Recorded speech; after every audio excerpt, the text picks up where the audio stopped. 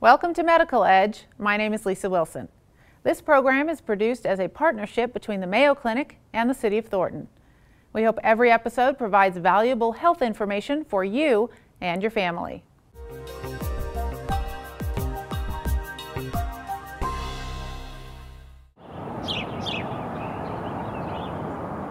I will miss this place. I've got a lot of friends out here now. And Ernie Balcueva's packing up, ready to say goodbye to what's been his home away from home for 10 months.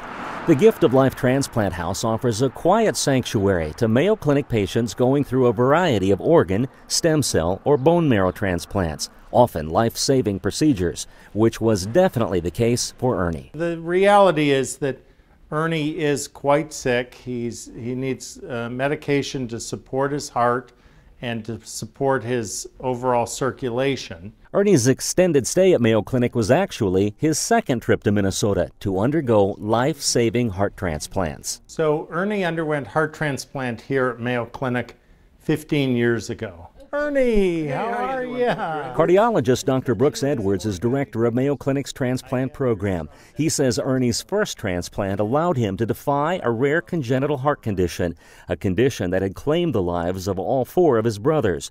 Abnormally developed heart muscle caused brothers Eddie and Brad to die as children, less than 2 years apart.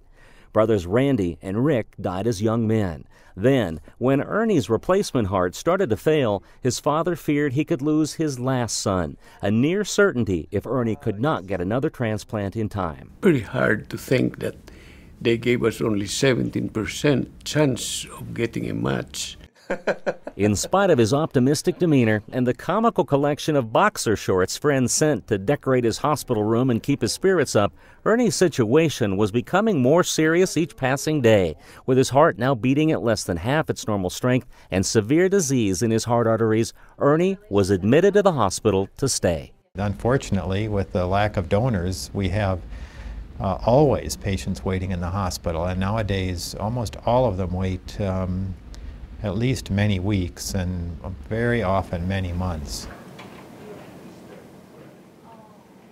When Ernie's turn finally came, he had been hospitalized for 7 months. No wonder there was a celebration in the middle of the night. you guys are awesome. When news arrived that a suitable match had been found and a donor heart was indeed on the way. By now, Ernie says, he'd grown very close to the Mayo Clinic transplant team, who was just as thrilled about his opportunity as he was. It really helped that I was here, I think, and that I had the nurses that I have and, the same doctors I've had for 15, 16 years now. So, with a full contingent of supporters cheering him on, Ernie crossed the finish line of his marathon wait. Go, Ernie!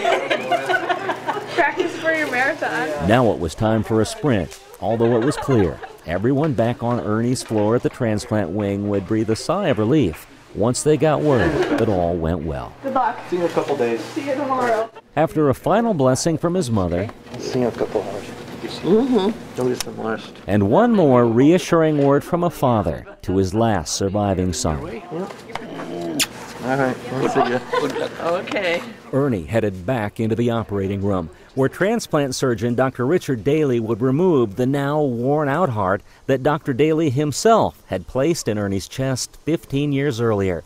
The timing of each step of the operation has to be carefully orchestrated, tracking the exact location of the donor heart in transit, waiting until the last possible moment to reroute the blood flowing through Ernie's body to a heart-lung bypass machine, and finally removing the heart that had served Ernie for as long as it was physically able.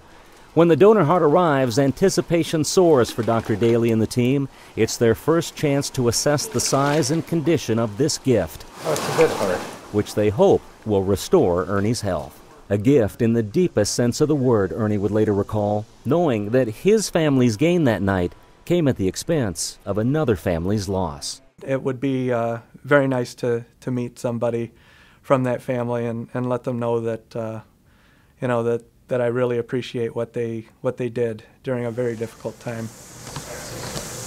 6 weeks later, Ernie's gratitude continued to grow, right along with his strength. He's determined to fulfill his part of the bargain and condition his new heart to its fullest potential. It's a lot of work, and that's basically to get as much of a cardio workout as possible and keep the heart working and make everything fit together and get my muscles back. Ernie's case is indeed dramatic, with 5 boys and all 5 of them affected by heart disease. Because of their complicated conditions, 4 of the Balcueva brothers could not be saved. But thanks to his transplant, one of Eddie's sons is going home. I'm so happy about it. And I'm sure that those 4 boys had something to do with it. I tell you. Ernie has a couple of sons of his own that he can now fully look forward to catching up with. Getting back together with the boys is probably the most important thing. That's what getting well is all about. Just as good medical care may come in many forms, healing may touch many lives. And Ernie's not the only one going home with a renewed heart. It'll be nice to get back and feel somewhat normal. Take care. Yep. Bye-bye.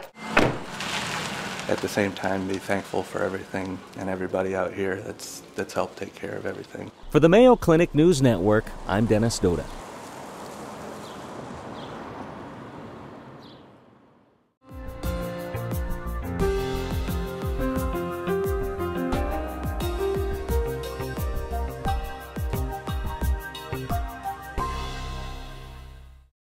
I'm a morning show guy on a radio station in Twin Falls, Idaho. Hot 100 FM. It's the Hot 100 FM early morning show. Good morning. It's 8:15 with James and Janam. It gives me a chance to once again bust out the greatest Irish song of all time. High energy makes James Raby's show a leader in the market, but getting through a shift was tough when his kidneys began to fail. They just shut down. Well, it probably wasn't all in one day. I got more and more tired, more and more worn out. James was born with Alport syndrome, a genetic condition that causes end-stage kidney disease. When I was about, I think, 5 or 6, my mom had us all tested for Alport syndrome. She told me, well, one day you'll probably need a new kidney. That day came when James was in his mid-40s. He went on dialysis, and the search for a donor kidney began. I told him what his blood type was, and I said, oh, that's what mine is too. James' big sister Joan stepped up. I was driving through Nebraska when she called me and told me that she was a match. And I had to pull over and just think about that for a while, how great that was. It wasn't a certainty yet because all the other things have to fall into place. But I sat there and cried for a while. It was great. It was one of those great... Why try for a living donor instead of a deceased donor kidney? Here's Mayo Clinic transplant surgeon Dr. Mikel Prieto. There's 2 major reasons for doing this.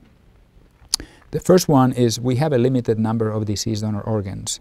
And therefore, to get a deceased donor organ, you need to go on a waiting list and typically wait for a few years to get a transplant. The second reason is that living kidneys are usually healthier than deceased donor kidneys and may last longer. Both James and his sister Joan had successful surgeries. Your overriding feeling is, yeah, a little bit of pain, but wow, I feel so good. It took a while for both to recover completely, but James is back on the air, waking up his morning show fans with great energy. For Mayo Clinic News Network, I'm Vivian Williams. That's all for this edition of Medical Edge. To learn more about the stories featured on this program, you can find additional resources by visiting our website and following the link to the Mayo Clinic. Thanks for watching, and be sure to watch the next episode of Medical Edge.